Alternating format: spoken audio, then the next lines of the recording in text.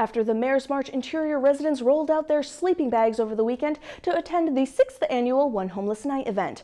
Follow me to the youth shelter known as The Door to see how residents are bringing awareness to homelessness in interior Alaska. You don't have a home, you can't shower, you can't bathe, you can't sleep, and you don't really have shelter, so it's kind of hard to get out of it. We have a better understanding of how it would be to be a youth than those who don't or who are older. These boys from First Presbyterian Church were some of the many youth and adults attending the Fairbanks Youth Advocates One Homeless Night event. One Homeless Night is an event to show how many homeless youth and adults spend their nights. That means cardboard boxes and sleeping bags, but for me,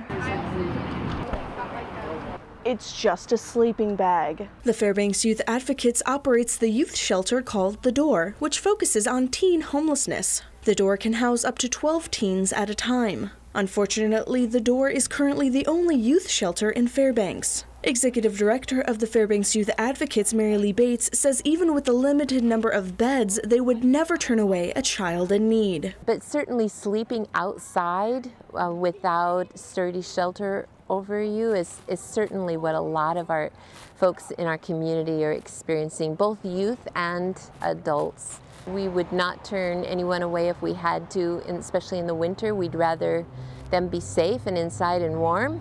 They might not get a mattress to sleep on, but we wouldn't turn anyone away. Both Fairbanks City Mayor Jim Matherly and Borough Mayor Carl Castle attended the event. Even on the eve of his birthday, Mayor Castle knew he had to support his community. Happy birthday, dear Castle.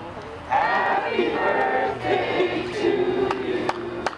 Homelessness has even touched Mayor Matherly's family. This is his first time attending an event like this. This event was a no-brainer for me. I remember when Mary Lee Bates, Fairbanks Youth Advocates, came and talked to the council when I was still a councilman, and her idea was just a kernel of hope. I knew that to be an effective mayor and to be a caring mayor, I had to go out and involve myself in these kinds of things.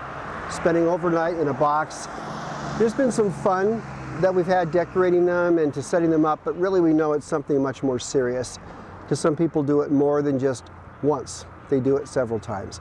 So to me, to come out to show my support was absolutely the right thing to do. 116 different teens were seen at The Door within the last year. According to Bates, 50% of children find a stable situation within a week. Reporting from downtown Fairbanks, this is Julia Laudy.